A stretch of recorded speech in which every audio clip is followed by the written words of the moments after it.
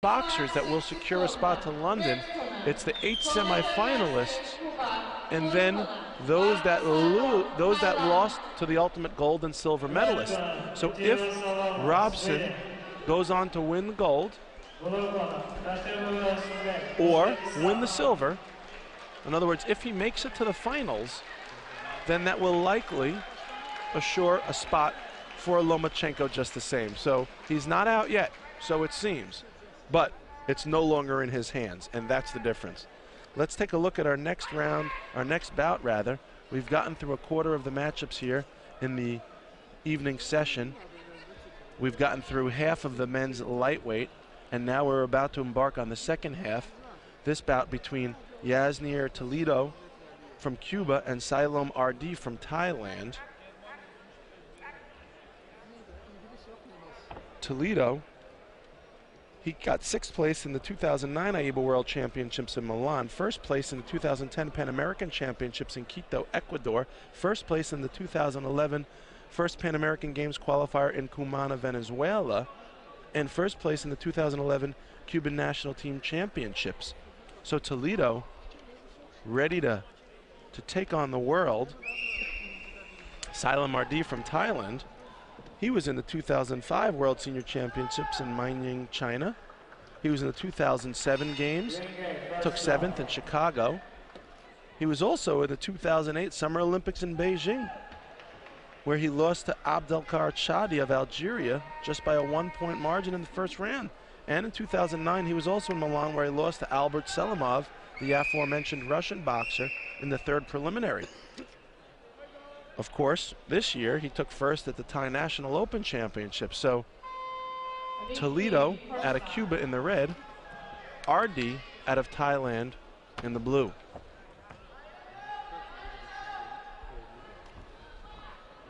And Ardee lunges forward with a left-right combination. Check that, Toledo. Here comes Ardee with a right-left of his own. Ardee boxing in the orthodox stance, Toledo southpaw style.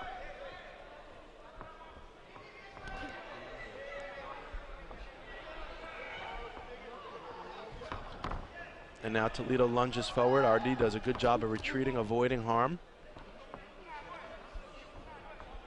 They lock up here in the center.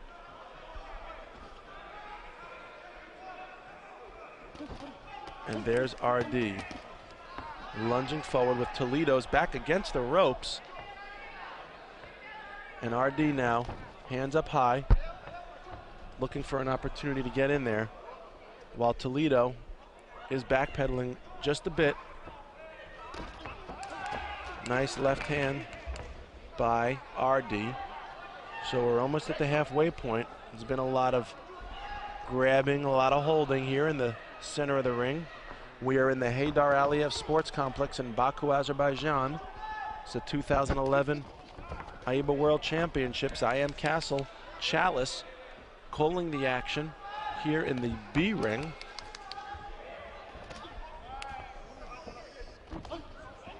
And there's a quick short right hand by Ardee. Sends Toledo back just a bit.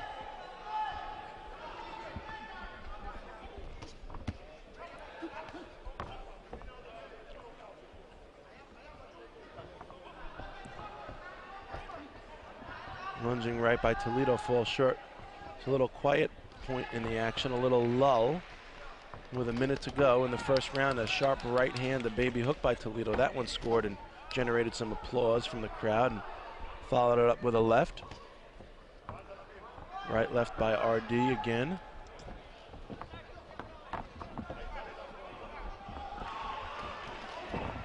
Lunging left by Ardee, which falls short, and now Toledo comes back with a left. So there's an ebb and flow to this bout so far in round number 1. Each boxer giving a little, taking a little, looking to capitalize on a mistake of the other. There haven't been too many mistakes so far.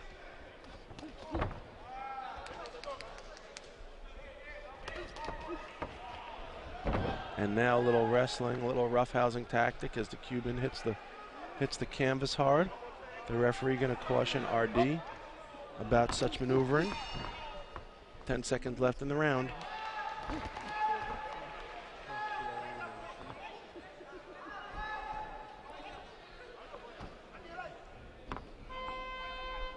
That's it. Round one in the books.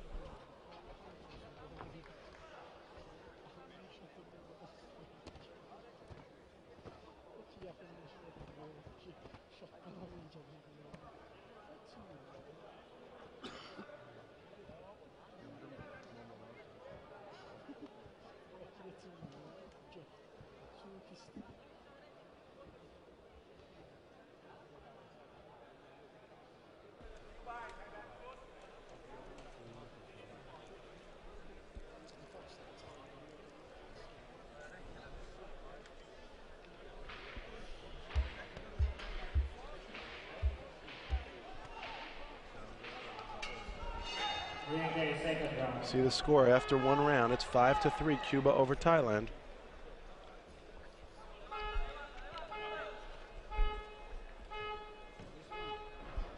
The referee standing solemn in the ring. Solomon, not to be confused with Solemn in. The wise one, the king. And now Ardee throws a quick right hand, and Toledo pretty light on his feet there. You see he's got some good movement. A skinny little guy. He's got long, lean legs. Come out like bean poles, but they're very effective. Notice how he's so light on his feet that he could get in there, commit to his punches, and then step away. Very impressive to see the way he bounces on his feet like that. A lot of spring in his step, and that's great, especially when it comes time to retreat and advance in a moment's notice, and also to circle away.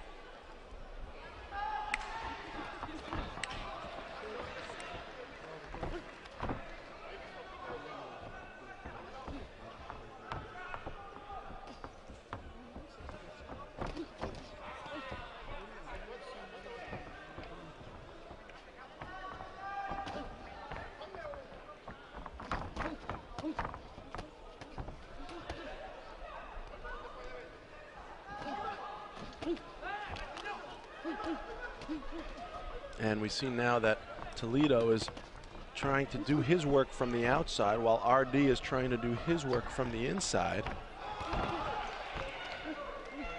And now they tie up in the corner, and Toledo pushes Ardee's head back in the corner, and now they wrestle again. So it's a sloppy fight. It's not either boxer's fault directly. It's what happens sometimes. Styles make fights, and when they blend, it looks good, and when they don't, it looks a little sloppy.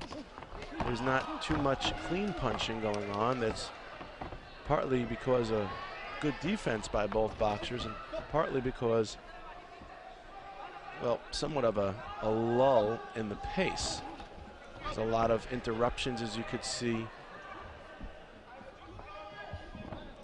A lot of self-inflicted interruptions. Either because there's a nice sharp right hand though by Toledo. That one looked good. What happens is they end up locking up in the clinch. They trip over one another's legs. They stay away from each other. Things that aren't promoted towards exciting interaction between two boxers in the ring like this. There's a lot of this. It sort of slows down the pace, takes the rhythm out of it. But at this point, the only people that they need to impress are themselves. They need to, well, let's take that back. They need to impress the judges first, and by doing so, hopefully impress themselves with the outcome of this bout. So right now, the question is, what are the judges seeing? They saw the Cuban up by 2 in the first. What will they see at the end of round 2? It's been a tough bout to score, I imagine, because of the interruptions, because of the less than clean-looking punches being thrown by the boxers. But the judges have a great vantage point. There's 5 of them around the ring. These judges that are brought here to these World Championships are the best that AIBA has to offer, and look at that. Cuba goes up 13-7, so a 6-point lead by the Cuban boxer. And again, we've seen this time and again, it is extremely hard to overcome a 6-point deficit, especially going into the 3rd round. That's just by the nature of the scorekeeping system here in the amateurs, and we'll see what happens. Now, the Thai boxer is getting instructions from his corner.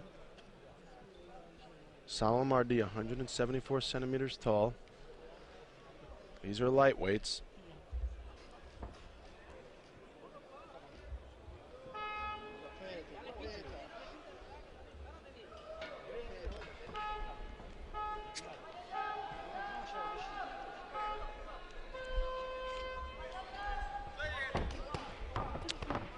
Ripping right to the body by Toledo.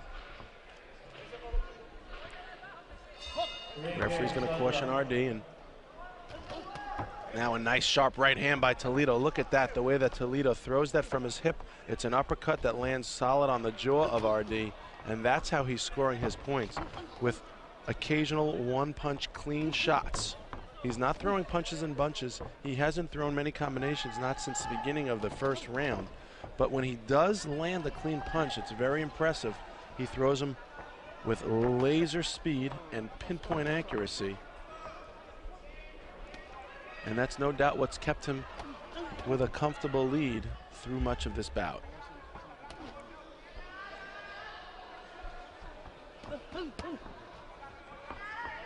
Ardee now finding himself playing the necessary role of the aggressor, because he's got to sort of steal back some of those points from Toledo.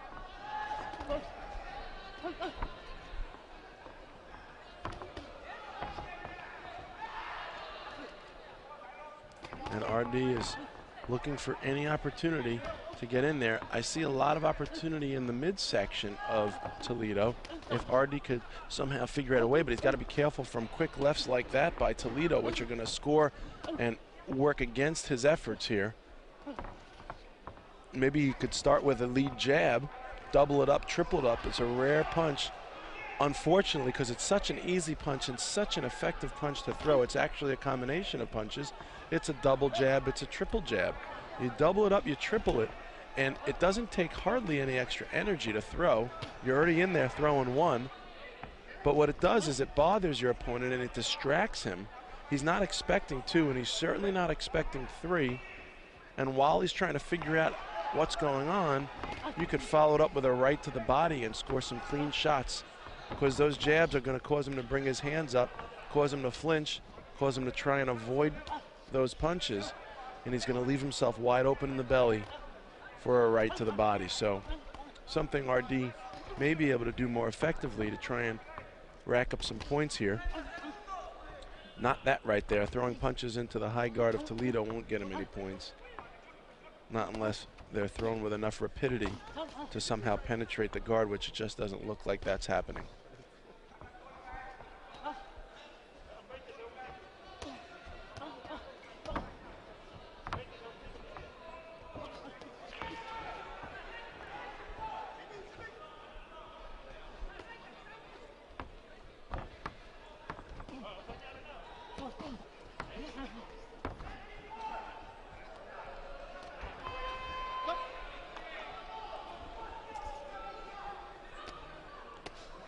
And it looks like that is the end of the bout.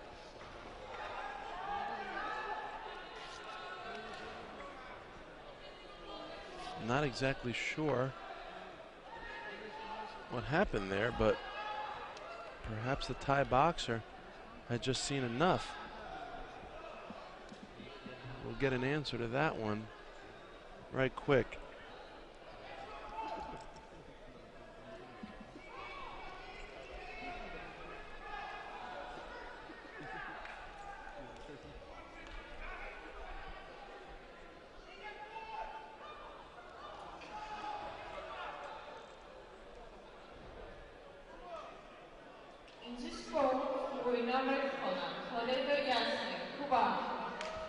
The Cuban boxer gets the victory.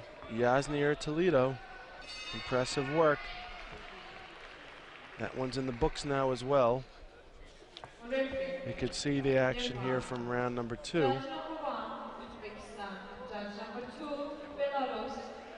Toledo's able to evade much of that stuff that Ardee was throwing, and now Ardee starts to apply the pressure. He starts to move forward. He's got Toledo's back against the ropes. He eats a small left hand there. Wasn't that much to his detriment. There's another left hand, very fast. Quick on the draw is Yasnier Toledo.